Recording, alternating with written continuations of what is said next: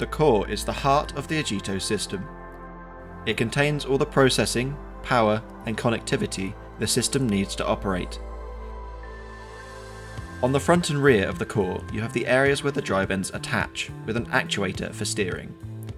On the sides, you have the battery pockets and mounting rails. On the top, there is the RF slot and the main I/O and power switch.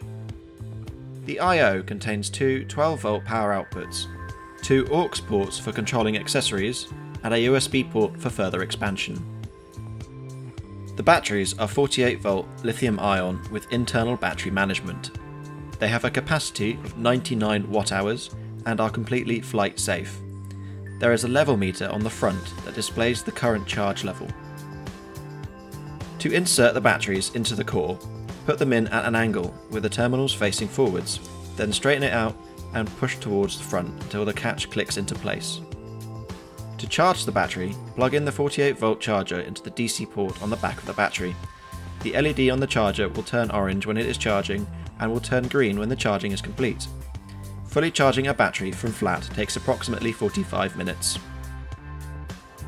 The RF modules are interchangeable and come in many different frequencies. To insert the RF module into the core, place a module marked AGITO into the slot with the antenna facing towards the rear.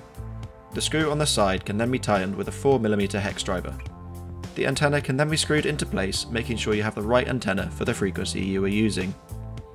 The short antenna is for the 2.4 GHz, the long antenna is for 869 MHz and 900 MHz.